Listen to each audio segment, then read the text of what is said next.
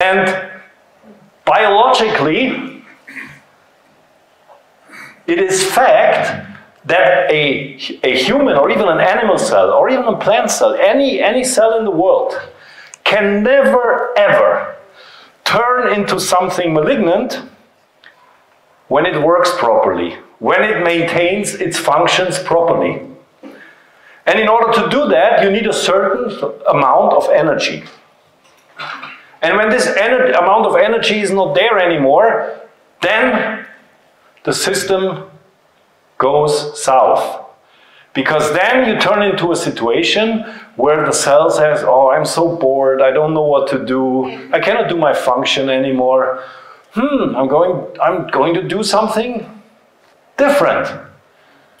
I decide what I'm going to do. I go in a different direction, you know?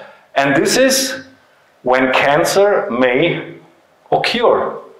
Because the cancer, who self-employs itself, you know, gets out of the control system and does whatever it wants on its own. And then we can slip into this malignant situation, that we have a growth of cellular level without any control anymore. And an uncontrolled cell growth we know as cancer. So from an energetic perspective, a human being can only